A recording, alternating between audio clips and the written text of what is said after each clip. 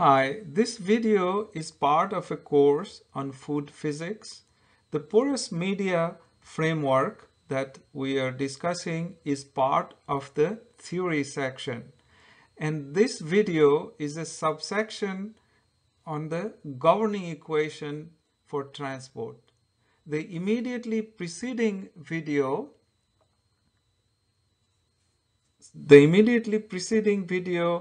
is on the mechanisms of transport in food as porous media, and the immediate follow-up video is going to be on mass transport in food as porous media. Before getting into flow in porous media, I want to say just a little bit about a flow in a simple continuum. In a simple continuum, the flow governing equations we are used to in our first course in fluid mechanics are derived from momentum conservation and rate laws. In this case, the rate law given by Newton's law of viscosity. These give us, together they give us the governing equation for the system.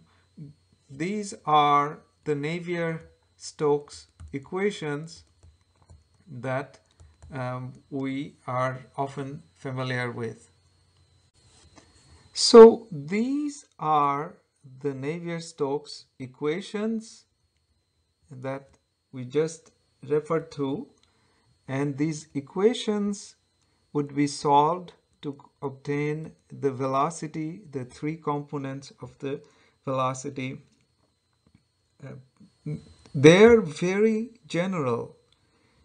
They're valid for any laminar flow and for Newtonian fluids.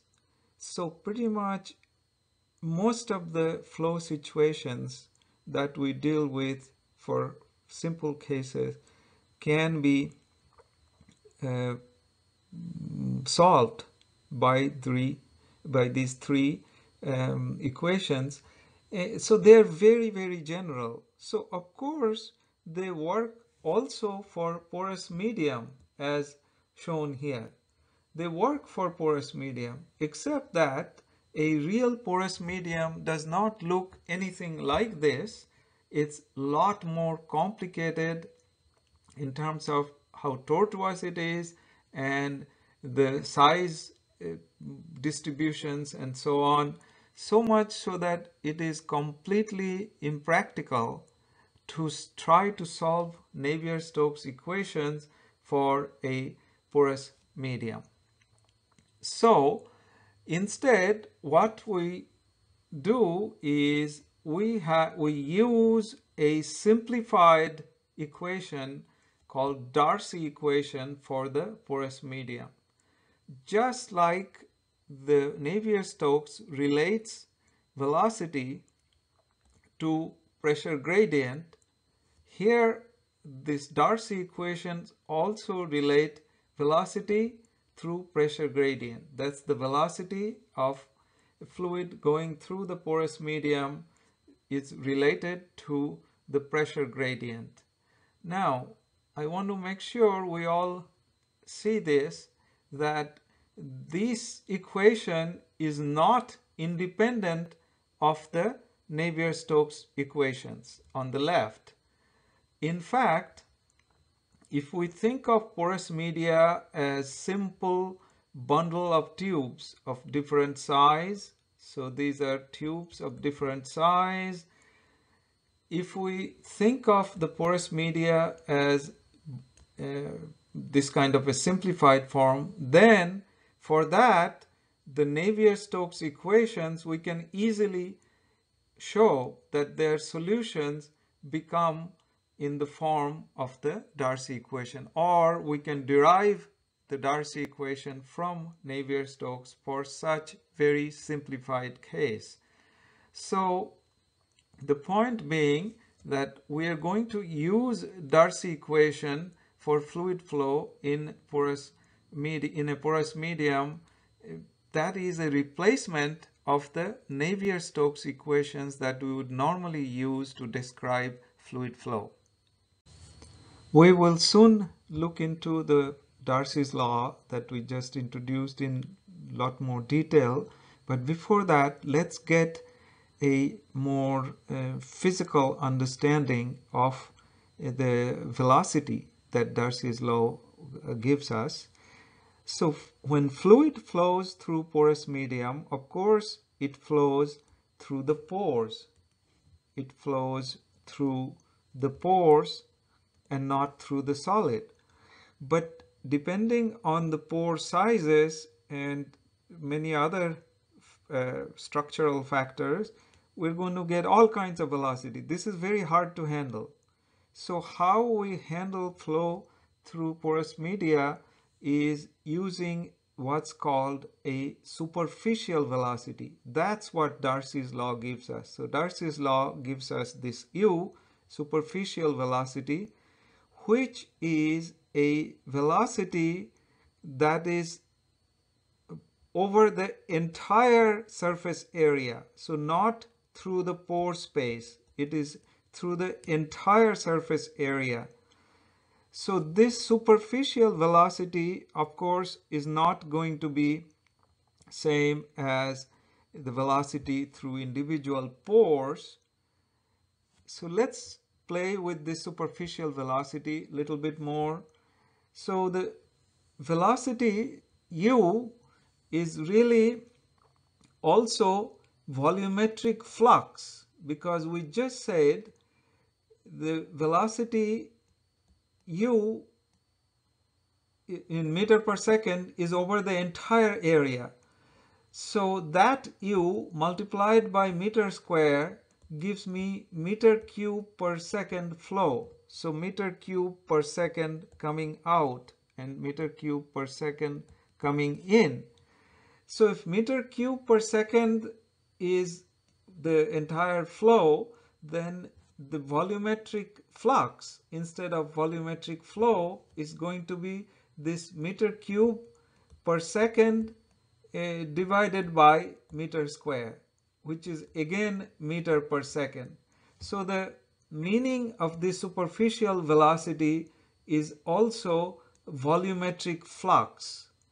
So we often need mass flux in our equations that we're going to develop for porous medium, and this mass flux would be given by density multiplied by the velocity.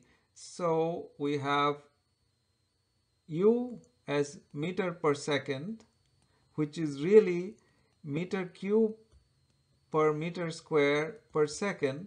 So if we want to get mass flux, we multiply this by kg per meter cube. So if I multiply kg per meter cube, then meter cube cancels and I get kg per meter square per second. So mass flux. So mass flux is going to be rho times U.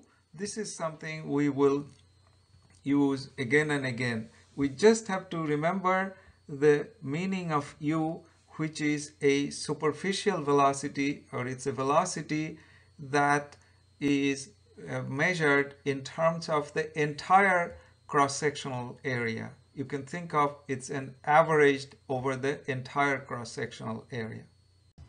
Now we get into more details of the Darcy's law for flow through porous media. Darcy's law gives us this velocity U through a porous media by this equation. So here is the velocity U. So remember, this is the superficial velocity, and it is also the same as volumetric flux because it's meter cube of water going down per meter square of the entire area per second. So flux as related to the driving force, that is the pressure gradient. And this is exact same form as we had for Fourier's law for heat transfer, where heat flux is proportional to the temperature gradient, that is the driving force. And then Fick's law, that is mass flux, diffusive flux, is proportional to the concentration gradient. Now, just like in these laws, the constant of proportionality related the law to the exact material, like Fourier's law. This is the thermal conductivity of the material, and in this case Fick's law, it is the diffusivity of the particular species through the other species. And so just like that, Darcy's law also has to relate to the actual materials. So how much stuff flows, of course, has to depend on how big the pores are, what is the nature of the pores, and so on. So that matrix aspect is brought in through permeability of the matrix, which has to be measured, of course. And the fluid part, water would not flow the same way as oil. So the fluid part is brought in through viscosity. And of course, viscosity has these units. So viscosity gives the fluid part, and permeability gives the solid matrix aspect of it. Altogether, then we have the volumetric flux, or the velocity, is equal to those constants, the ratio of them multiplied by the pressure gradient. Again, that velocity that we get is the superficial velocity, or the volumetric flux, and rho times u is the mass flux that we're going to use again and again.